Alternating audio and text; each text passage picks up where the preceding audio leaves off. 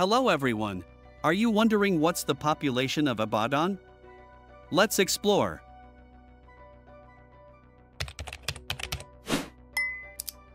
Ibadan, the capital of Oyo State in Nigeria, has a metro area population of 4,431,000 people, making it one of the most populous cities in West Africa. Ibadan's population has grown steadily over the last few decades. In the 1980s, the population was around 1 million, meaning it has more than quadrupled since then. Approximately 2% of Nigeria's total population resides in Ibadan. To put Ibadan's population into perspective, it is comparable to the population of Singapore, which is around 6 million. The population density in Ibadan is relatively high, with around 8,000 people per square kilometer. In some of the more crowded areas like Dugbe and Makola, the density can exceed 15,000 people per square kilometer.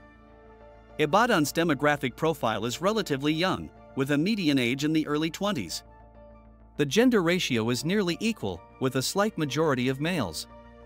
Ethnically, Ibadan is predominantly Yoruba, with significant populations of other Nigerian ethnic groups. The city is known for its historical significance and as a major educational and cultural center in Nigeria, contributing to its steady population growth.